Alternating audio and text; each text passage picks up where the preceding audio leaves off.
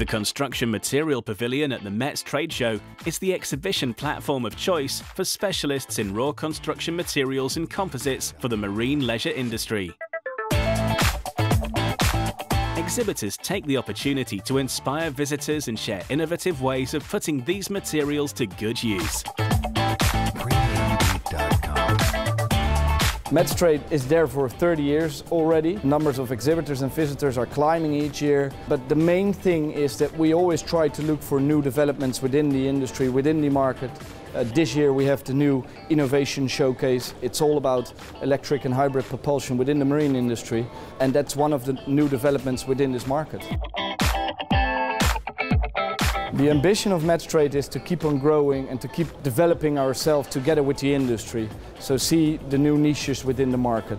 At the Construction Material Pavilion we basically have three main topics. One of them is the exhibits, so you see the exhibitors who actually manufacture those raw construction materials.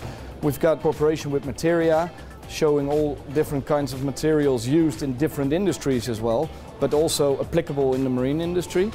And the third and last one is the construction in process stage, where we have live demonstrations going on, showing the use of these materials in the marine industry, and also a round-the-table discussion with naval architects, engineers, having a lively discussion about the future of these materials in this industry.